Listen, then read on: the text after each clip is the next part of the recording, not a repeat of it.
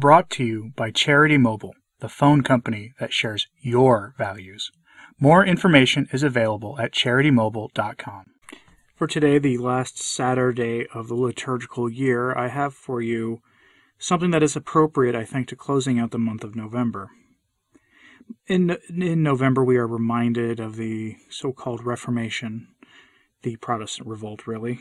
And here I have for you something from Father Michael Mueller from the 19th century. He was a Catholic apologist and priest of his time, and he sought to correct the errors of the acolytes of Luther and Calvin and the rest.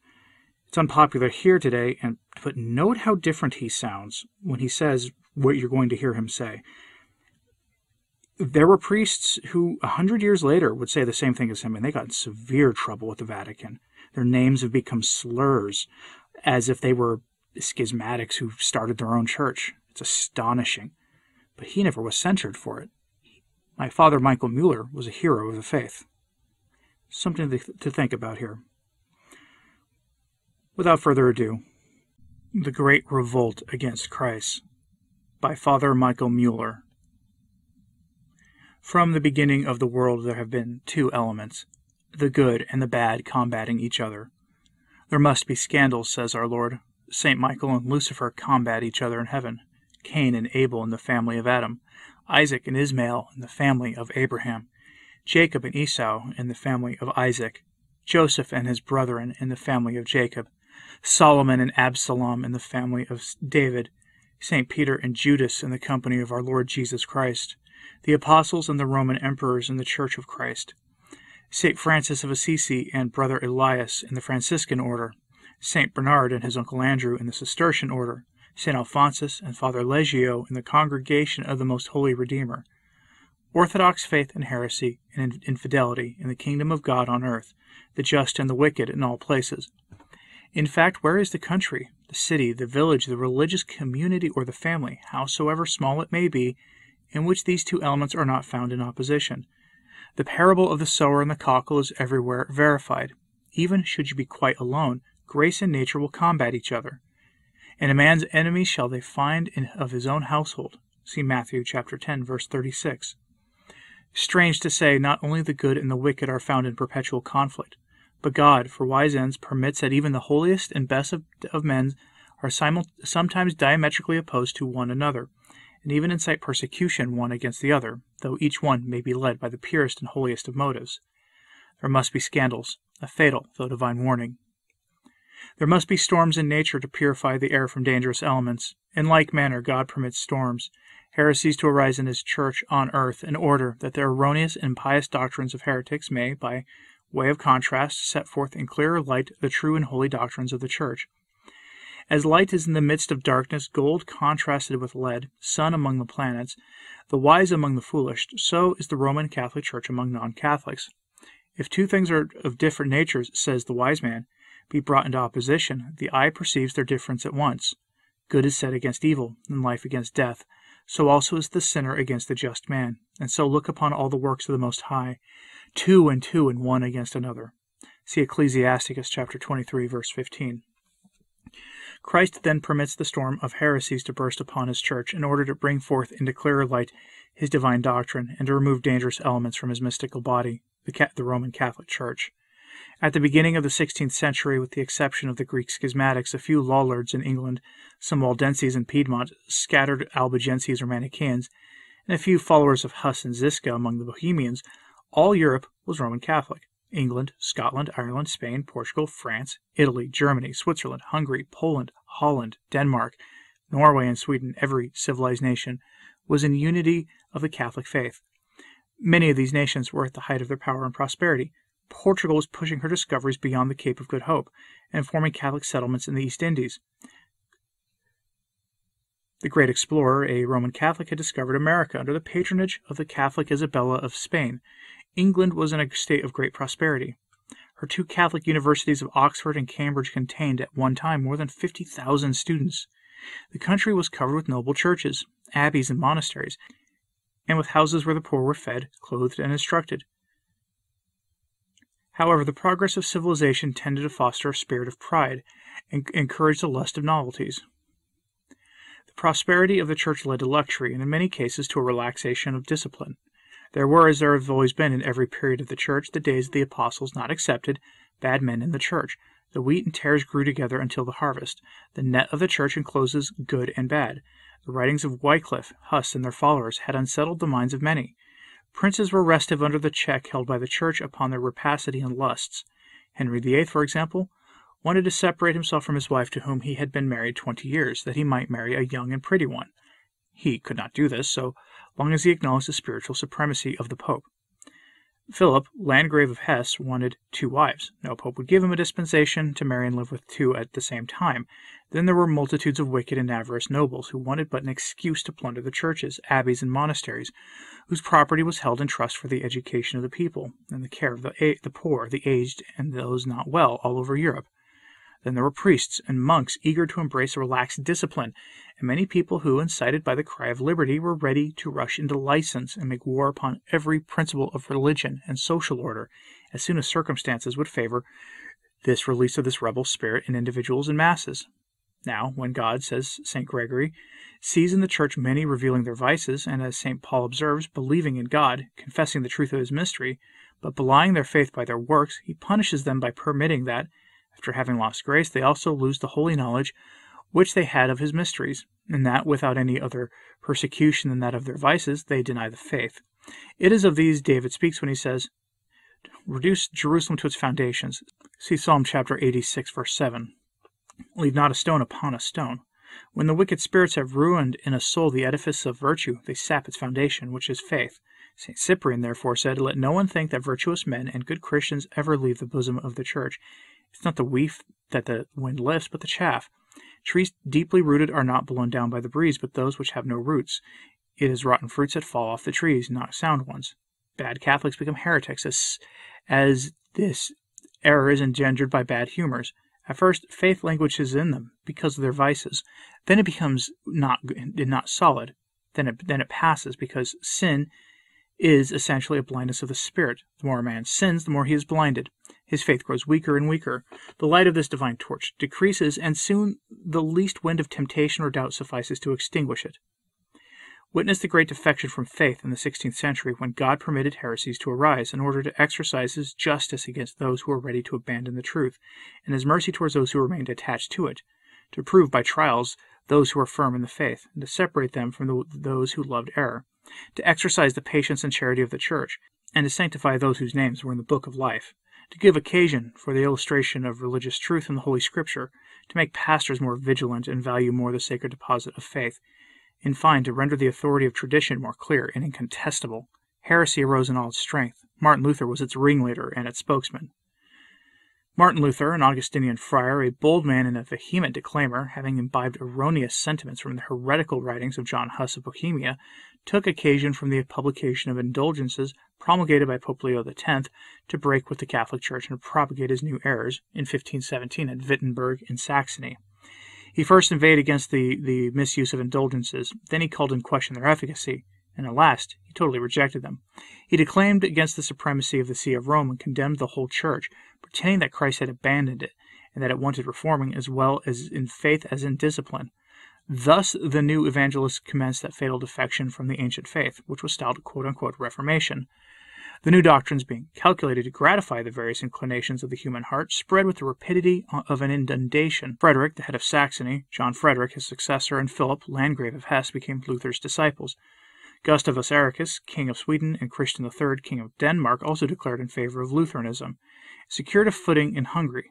Poland, after tasting a great variety of doctrines, left to every individual the liberty of choosing for himself. Munzer, a disciple of Luther, set up himself as teacher, and with Nicholas Stark gave birth to the sect of the Anabaptists, which was propagated in Swabia and other provinces in Germany and in the Low Countries. Calvin, a man of bold, obstinate spirit and unwavering in his labors, in imitation of Luther, turned to reformer also. He contrived to have his new tenets received at Geneva in 1541. After his death, Beza preached the same doctrine. It insinuated itself in some parts of Germany, Hungary, Bohemia, and became the religion of Holland. It was imported by John Knox, an apostate priest, into Scotland, where, under the name of the Presbyterianisms, it took deep root and spread over the kingdom. But among the deluded nations, none drank more deeply the cup of error than England. For many centuries, this country had been conspicuous in the Christian world for the orthodoxy of its belief, but also for the number of its saints. But by a misfortune never to be sufficiently lamented, and by an unfathomable judgment from above, its church shared a fate which seemed the least to threaten it. The lust and avarice of one despotic sovereign threw down the fair edifice, and tore it off the rock on which it had hitherto stood. Henry VIII, at first a valiant asserter of the Catholic faith against Luther, giving way to the violent passions which he had not sufficient courage to curb, renounced the supreme jurisdiction which the Pope had always held in the Church, presumed to arrogate to himself that power in his own dominions, and thus gave a deadly blow to religion. He then forced his subject into the same fatal defection. Once introduced, it soon overspread the land. Being, from its nature, limited by no fixed principle, it has since taken 100 different shapes, under different names, such as the Calvinists, Arminians, Antinomians, Independents, Kilamites, Glassites, Halidonites, Barians, Weborgians, New Jerusalemites, Orthodox Quakers, Higgisites, Shakers, Panters, Seekers, Jumpers, Reformed Methodists, etc. All these sects are called Protestants because they are all united in protesting their mother, the Roman Catholic Church. Some time after, when the reforming spirit had reached its full growth, Dudithus, a learned Protestant divine, in his epistle to Beza, wrote, "What sort of people are our Protestants, straggling to and fro and carried about by every wind of doctrine, sometimes to this side, sometimes to that? You may perhaps know what their sentiments in matters of religion are today, but you can never tell precisely what they will be tomorrow. In what article of religion do these churches agree, which have cast off the Bishop of Rome? Examine all from top to bottom, and you will scarce find one thing affirmed by one which was not immediately condemned by another for wicked doctrine." The same confusion of opinions was described by an English Protestant, the learned Dr. Walton, at the middle of the last century, in his preface to his Polyglot, where he says, "Aristarchus heretofore could scarcely find 7 wise men in Greece, but with us scarce are to be found so many idiots. For all are teachers, all are divinely learned. There is not so much as the meanest fanatic who does not give you his own dreams for the word of God. The bottomless pit seems to have been opened, from whence a smoke has arisen which has darkened the heavens and the stars, and locusts have come out with stings, a numerous race of sectaries and heretics who have renewed all the ancient heresies and invented many monstrous opinions of their own. They have filled our cities, villages, camps, houses, and nay, our pulpits too, and lead the poor deluded people with them to the pit of perdition.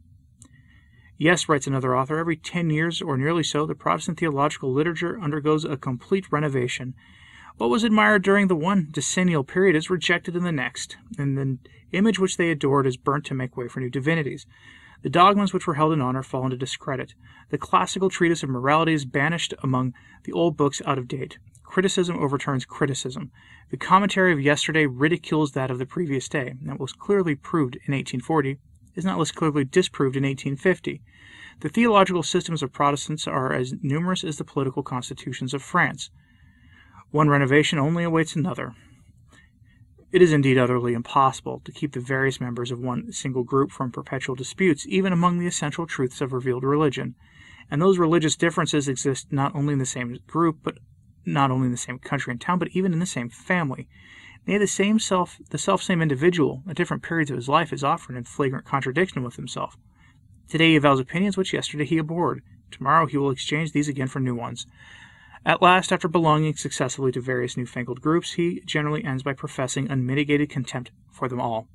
By continual disputes and bickerings, in dividing and subdividing, the various Protestant groups have made themselves the scorn of honest minds, the laughing-stock of the pagan and infidel.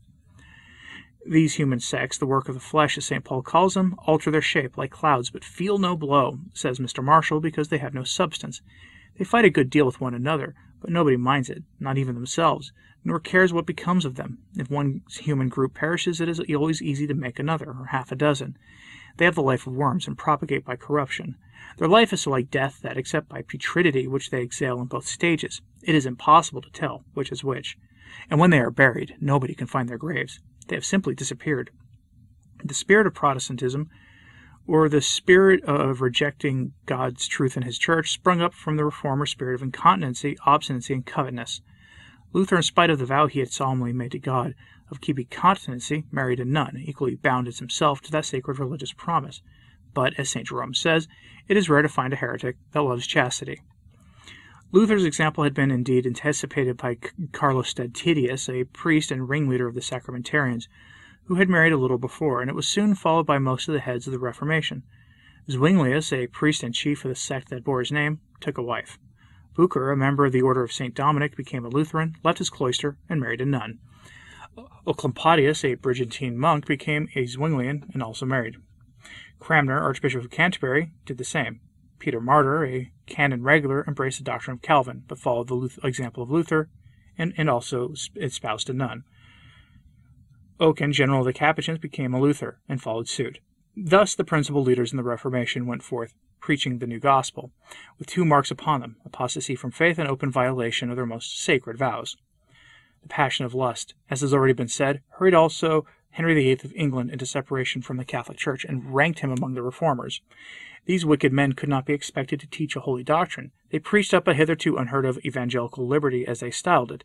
They told their fellow men that they were no longer obliged to subject their understanding to the mysteries of faith and to regulate their actions according to the laws of Christian morality. They told that every one was free to model his belief and practice as it suited his inclinations. In pursuance of this accommodating doctrine, they dissected the Catholic faith till they reduced it to a mere skeleton. They lopped off the reality of the body and blood of Christ in the Holy Eucharist, the divine Christian sacrifice offered in the Mass, confession of sins, most of the sacraments, penitential exercises, several of the canonical books of Scripture, the invocation of saints, celibacy, most of the general councils of the Church, and all present Church authority. They twisted the nature of justification, asserting that faith alone suffices to justify man. They made God the author of sin and to maintain the observance of the commandments to be impossible. A few specimens of Luther's doctrine take the following. Quote, God's commandments are all equally impossible. No sins can damn a man, but only unbelief. God is just, though by his own will he lays us under the necessity of being damned, and though he damns those who have not deserved it. God works in us both good and evil. Christ's body is in every place, no less than the divinity itself. Then, for his darling principle of justification by faith, in his 11th article against Pope Leo, he says, quote, Believe strongly that you are absolved, and absolved you will be, whether you have contrition or not. Again, in his 6th article, the contrition which is required by examining, recollecting, and detesting one's sins, whereby a man calls to mind his past life in the bitterness of his soul, reflecting on the heinous multitude of his offenses, loss of eternal bliss, and condemnation to eternal woe, this contrition, I say, makes a man a hypocrite, nay, even a greater sinner than he was before. Thus, after the most immoral life, a man has compendious method of saving himself by simply believing that his sins are remitted through the merits of Christ. End quote. As Luther foresaw the scandal that would arise from his own and such like sacrilegious unions, he prepared the world for it by writing against the celibacy of the clergy and all religious vow, and all the way up since his time he had his imitators. He proclaimed that all such vows were contrary to faith, to the commandments of God, and to evangelical liberty. He said again, God disapproves of such a vow of living in continency, equally as if I should vow to become the mother of God, or to create a new world. And again, to attempt to live unmarried is plainly to fight against God. Now, when men give a loose rein to the depravity of nature, what wonder if the most scandalous practices ensue? Accordingly, a striking instance of this kind appeared in the license granted in 1539 to Philip, Landgrave of Hesse, to have 2 wives at once, which license was signed by Luther, Melanchthon, Bucer, and 5 other Protestant preachers. On the other hand, a wide door was laid open to another species of scandal. The doctrine of the Reformation admitted that the breaking of that which is unbreakable in certain cases, contrary to the doctrine of the gospel, and even allowed the parties thus separated to take on new spouses and other husbands. To enumerate the error of all the reformers would exceed the limits of this treatise. I shall therefore only add the principal heads of the doctrine of Calvin and Calvinists. 1. That baptism is not necessary for salvation. 2. Good works are not necessary. 3. Man has no free will. 4. Adam could not avoid his fall. 5. A great part of mankind are created to be damned independently of their demerits. 6. Man is justified by faith alone, and that justification, once obtained, cannot be lost, even by the most atrocious crimes. 7. The faithful are also infallibly certain of their salvation. 8. The Eucharist is no more than a figure of the body and blood of Christ. Thus the whole system of faith and morality overturned. Tradition they totally abolished, though they could not reject the whole of Scripture as being universally acknowledged to be the Word of God. They had, however, the presumption to expunge some books of it that they did not coincide with their own opinions, and the rest they assumed a right to explain as they saw fit. To pious souls they promised to return to the fervor of primitive Christianity, to the proud the liberty of private judgment. To the enemies of the clergy they promised the division of their spoils. To priests and monks who were tired of the yoke of continence, the abolition of a law which they said was contrary to nature. To libertines of all classes, the suppression of fasting, abstinence, and confession. They said to kings who wished to place themselves at the head of the church as well as of the state, that they would be freed from the spiritual authority of the church. To nobles, they would be emancipated from all dues and forced services. Several princes of Germany and Swiss cantons supported by arms the preachers of the new doctrines. Henry VIII imposed his doctrine on his subjects. The King of Sweden drew his people into apostasy. The court of Navarre welcomed the Calvinists. The court of France secretly favored them. At length, Pope Paul III convoked a general council at Trent in 1545, to which the heresiarchs had appealed. Not only had all the Catholic bishops, but also all Christian princes, even Protestants, were invited to come. But now the spirit of pride and obstinacy became most apparent. Henry VIII replied to the Pope that he would never entrust the work of reforming religion in his kingdom to anyone except to himself. The apostate princes of Germany were told the papal legate that they recognized only the emperor as their sovereign. The viceroy of Naples allowed but 4 bishops to go to the council. The King of France sent only 3 prelates, whom he soon after recalled. Charles V created difficulties and put obstacles in the way. Gustavus Vasa allowed no one to go to the council. The heresiarchs also refused to appear. The council, however, was held in spite of these difficulties. It lasted over 18 years because it was often interrupted by afflictions, by war, and by the deaths of those who had to preside over it. The doctrines of the innovators were examined and condemned by the council, at the last session of which there were more than 300 bishops present, among whom were 9 cardinals, 3 patriarchs, 33 archbishops, not to mention 16 abbots or generals of religious orders, and 148 theologians. All the decrees published from the commencement were read over and were again approved and subscribed by the fathers. Accordingly, Pius IV, in a consistory held on the 26th of January in 1564, approved and confirmed the council in a book which was signed by all the cardinals. He drew up in the same year a profession of faith conformable in all respects with the definitions of the council, in which it is declared that its authority is accepted, and since that time not only all bishops of the Catholic Church, but all priests who are called to teach the way of salvation, even to children, nay, all non-Catholics, in abjuring their errors, and returning to the bosom of the Church, have sworn that they had no other faith than that of the Holy Council. The new heresiarchs, however, continued to obscure and disfigure the face of religion. As to the Luther's sentiment in regard to the Pope, bishops, councils, etc., he said in the preface to his book De Obligationibus Missa Privata, quote, "With how many powerful remedies and most evident scriptures have I scarce been able to fortify my conscience, so as to dare alone to contradict the Pope and to believe him to be Antichrist, the bishop his apostles, and the universities his brothel houses." End quote. And in his book De Judicio Ecclesia de Gravi Doctrina, he says, quote, "Christ takes from the bishops, the teachers, and councils both the right and power of judging controversies, and gives them to all Christians in general." End quote. His censure on the Council of Constance and those that composed it as follows, quote, "All John Huss's articles were condemned at Constance by Antichrist and his apostles," meaning the Pope and bishops, "in that synod of Satan made up of most wicked sophisters. And you, most holy vicar of Christ, I tell you plainly to your face that all John Huss's condemned doctrines are evangelical and Christian, but all yours are impious and diabolical. I now declare," he says, speaking to the bishops, "that for the future I will not vouchsafe you so much honor as to submit myself or doctrine to your judgment, or that of an angel from heaven." End quote. Such was his spirit of pride that he made open profession of contempt for the authority of the Church, councils, and fathers, saying, quote, "All those who will venture their lives, their estates, their honor, and their blood, in so Christian a work as to root out all bishoprics and bishops, who are the ministers of Satan, to pluck by the roots all their authority and jurisdiction in the world. These persons are the true children of God and obey his commandments." End quote. This spirit of pride and obstinacy is also most apparent from the fact that Protestantism has never been ashamed to make use of any arguments, though ever so frivolous and inconsistent or absurd, to defend its errors and to slander and misrepresent the Catholic religion in every way possible. It shows itself again in the wars which Protestantism waged to introduce and maintain itself.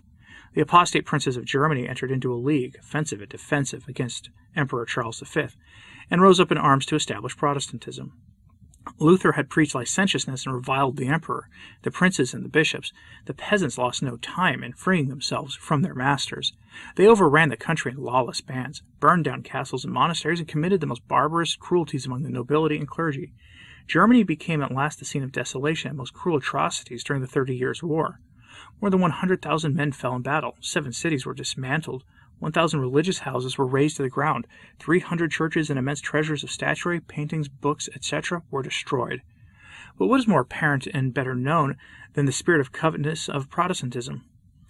Whatever Protestantism secured a footing, it pillaged churches, seized church property, destroyed monasteries, and appropriated to itself their revenues. In France, the Calvinists destroyed 20,000 Catholic churches. They ended in Dauphiné alone 225 priests' lives, 112 monks, burned 900 towns and villages.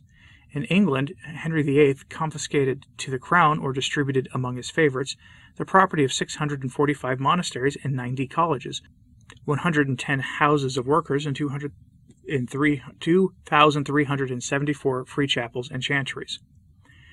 They even dared to profane with sacrilegious hands the remains of martyrs and confessors of God. In many places they forcibly took up the saints' bodies from the repositories where they were kept, burned them, and scattered their ashes abroad. What more atrocious indignity can be conceived? Are parricides or the most flagitious men ever even worse treated? Among other instances, in 1562 the Calvinists broke open the shrine of St. Francis of Paula at Place les Listeurs, and finding his body uncorrupted 55 years after his death, they dragged it about the streets and burned it in a fire which they had made with the wood of a large crucifix, as Belay and other historians relate. Thus, at Lyons, in the same year, the Calvinists seized upon the shrine of St. Bonaventure, stripped it of its riches, burned the saint's relics in the marketplace, and threw his ashes into the river Saône, as is related by the learned Posevenus, who was in Lyons at the time. The bodies also of St. Irenaeus, St. Hilary, St. Martin, as Suarez asserts, were treated in the same ignominious manner. Such also were the treatments offered by the remains of St. Thomas, Archbishop of Canterbury, whose rich shrine, according to the words of Stowe in his Annals, was taken to the king's use, and the bones of St. Thomas, by the command of Lord Cromwell, were burned to ashes in September of 1538. The Catholic religion has covered the world with its superb monuments. Protestantism has now lasted 300 years. It was powerful in England and Germany, in America. What has it raised? It will show us the ruins which it has made, amidst which it has planted some gardens or established some factories. The Catholic religion is essentially a creative power, built up, not to destroy, because it is under the immediate influence of the Holy Spirit, which the Church invokes as the creative spirit, Creator Spiritus. The Protestant or modern philosophical spirit is a principle of destruction, of perpetual decomposition and disunion. Under the dominion of English Protestant power, for 400 years Ireland is rapidly becoming as naked and void of ancient memorials as the wilds of Africa. The Reformers themselves were so ashamed of the progress of immorality among their proselytes, they could not help complaining about it against it. Thus spoke Luther, quote, "Men are now more revengeful, covetous, and licentious than they ever were in the papacy." Then again, "Heretofore, when we were seduced by the Pope, every man willingly performed good works, but now no man says or knows anything else than how to get all to himself by exactions, pillage, theft, lying, and usury." Calvin wrote in the same strain. "Of so many thousands," said he, "who, renouncing popery, seemed eager to embrace the gospel, how few have amended their lives. Nay, what else did the greater part pretend to, than by shaking off the yoke of superstition, to give themselves more liberty to follow all kinds of licentiousness?" Dr. Heylin, in his History of Reformation, complains also of the great increase of viciousness in England in the reforming reign of Edward VI. Erasmus says, quote, "Take a view of this evangelical people, Protestants. Perhaps 'tis my misfortune, but I never yet met with one who does not appear changed for the worst." End quote. And again, quote, "Some persons," he says, "whom I knew formerly innocent, harmless, and without deceit, no sooner have I seen them joined to that sect, the Protestants, that they began to talk of wenches, to play at dice, to leave off prayers, being grown extremely worldly, most impatient, revengeful, vain like vipers, tearing one another.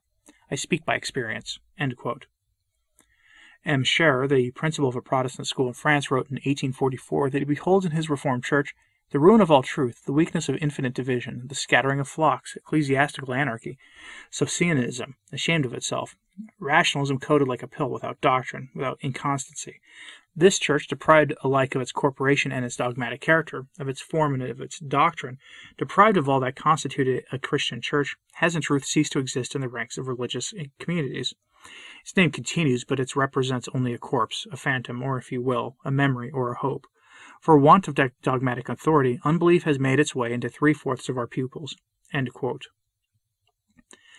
Such has been Protestantism from the beginning. It is written in blood and fire upon the pages of history, whether it takes the form of Lutheranism in Germany, Denmark, and Sweden, Anglicanism in Great Britain, or Calvinism and Presbyterianism in Switzerland, France, Holland, Scotland, and America. It has been everywhere the same. It has risen by tumult and violence, propagated itself by force and persecution, enriched itself by plunder, and has never ceased by open force, persecuting laws, or slander, its attempt to exterminate the Catholic faith and destroy the Church of Christ, which the fathers of Protestantism left from the spirit of lust, pride, and covetousness, a spirit which induced so many of their countrymen to follow their wicked example, a spirit on account of which they would have been lost at all events, even if they had not left their mother, the one holy Roman Catholic and Apostolic Church. The main spirit of Protestantism, then, has always been to declare every man independent of the divine authority of the Roman Catholic Church and to substitute for this authority a human authority. Pope Pius IX spoke of this in all its forms as a, quote, rejection against God, it being an attempt to substitute a human for divine authority, and a declaration of the creature's independence of the Creator. A true Protestant, therefore, says Mr. Marshall, does not acknowledge that God has a right to teach him, or if he acknowledges this right, he does not feel himself bound to believe all that God teaches him through those whom God appointed to teach mankind. He says to God, if thou teachest me, I reserve to myself the right to examine thy words, to explain them as I chose, and admit only what appears to me true, consistent, and useful. Hence, St. Augustine says, you who believe what you please, and reject what you please, believe yourselves or your own fancy rather than the gospel. The faith of the Protestant, then, is based upon his private judgment alone. It is human. As his judgment is alterable, says Mr. Marshall, he naturally holds that his faith and doctrine is alterable at will, and is therefore continually changing it. Evidently, then, he does not hold it to be the truth, for truth never changes, nor does it hold to be the law of God, which he is bound to obey. For if the law of God be alterable at will, it can only be altered by God himself, never by man, any body of man, or any creature of God. Again, something for us to think about on this, the last Saturday of the liturgical year. I'll have something equally light for you tomorrow. People think Advent is a season of lightness and happiness and things, and it is. But if we are awaiting the joyful return of our blessed Lord, or the joyful birth of our blessed Lord, to commemorate that birth, what does that mean? So tomorrow, tune in if you will. I have a very important homily from one of the greatest priests and confessors in the history of the Church. But all that having been said, I hope you found this useful today, and please pray for the Church. I'm Anthony Stine. Ave Maria.